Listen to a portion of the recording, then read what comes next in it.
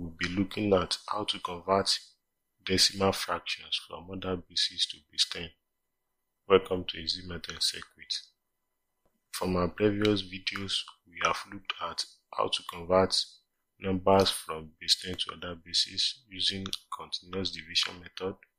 We have looked at how to convert numbers from other bases to base 10 using the power expansion method. And we have also looked at how to convert decimal fractions from base 10 to other bases. But in this video, we'll be looking at how to convert fractions from other bases to base 10. And we'll be looking at two different categories of numbers. We'll look at numbers with the whole number part greater than 0, and we'll look at numbers with the whole number part equal to 0. To convert numbers from other bases to base 10, you multiply each of your digits by its corresponding place value. And we know that the place value of any number base is its increasing power of that number base. If you are talking about base 5, place value of place 5 is 5 raised to the power 0, 5 raised to the power 1, 5 raised to the power 2, 5 raised to the power 3, 5 raised to the power 4. Your place value has its power increasing to the left hand side. This kind of place values applies to number that doesn't have decimal points. Numbers that are at the back of a decimal point, just like we have 0.214 here, their place values are, for example, in base 5 you have 5 raised to the power of minus 1, 5 to the power of minus 2, 5 to the power of minus 3, 5 to the power of minus 4. If we are talking about base 2, the place value is going to be 2 raised to the power 0, 2 raised to the power 1, 2 to the power of 2, 2 raised to the power 3, 2 raised to the power 4. For numbers that are at the back of your decimal point, you have 2 raised to the power minus 1, 2 to the power of minus 2, 2 to the power of minus 3, and 2 to the power of minus 4. Let's go to examples. We want to convert 1100.214 from base 5 to a number in base 10.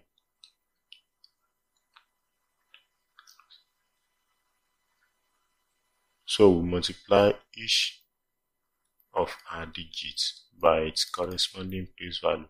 And since we are dealing with base 5 here, it means the place value is 5 to the power of 0, 5 to the power of 1, 5 to the power of 2, 5 to the power of 3. For numbers at the back of a decimal point, you have 5 to the power of minus 1, to the power of minus 2, to the power of minus 3. Now we multiply each of our digits by its corresponding place value and find the sum of our products. Therefore, we have 1 times 5 raised to the power 3 plus 1 times 5 raised to the power of 2 plus 0 times 5 raised to the power of 1 plus 0 times 5 raised to the power of 0 plus 2 times 5 to the power of minus 1, 1 times 5 to the power of minus 2, 4 times 5 to the power of minus 3. 1 times 5 to the power of 3 is going to give us 125. This is going to, 5 squared is going to give us 25. 0 multiplied by any number will result to 0. 0 multiplied by any number will result to 0. From your indices, 5 raised to the power of minus 1 is going to give you 1 over 5. 5 raised to the power of minus 2 will give you 1 over 25. 5 raised to the power of minus 3 is going to give you 1 over 125. This is going to give you 125 This is going to give you 25.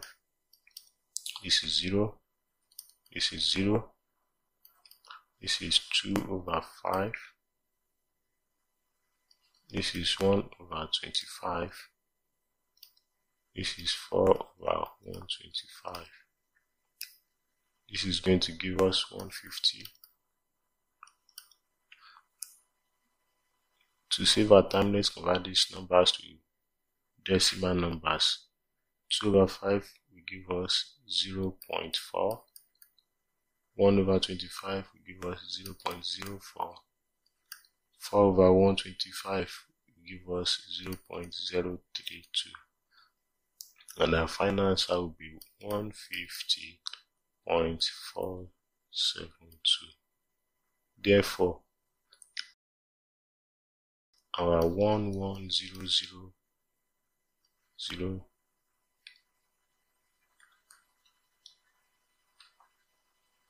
0.214 in base 5 is equal to 150.472 in base 10. If you learn anything from this video, please give this video a thumbs up and click on the subscribe button to see more of our videos as they are coming out. In our second example, we want to convert 0.32311 from base 5 to base 10. As we know earlier, 32311. We multiply each of our digits with its corresponding place value. And since we are dealing with base 5, that means we have 5 to the power of minus 1, 5 to the power of minus 2, to the power of minus 3, to the power of minus 4, to the power of minus 5. That means we have 3 times 5 is to the power of minus 1 plus 2 times 5 to the power of minus 2, 3 times 5 to the power of minus 3 plus 1 times 5 to the power of minus 4 plus 1 times 5 to the power of minus 5. 5 raised to the power of 1 minus 1 is 1 over 5.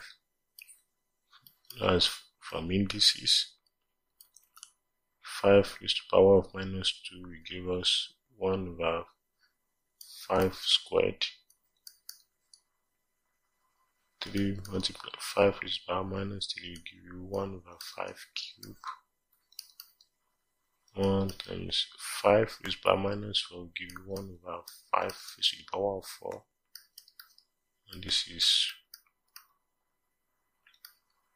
power of 5. This will be 3 over 5.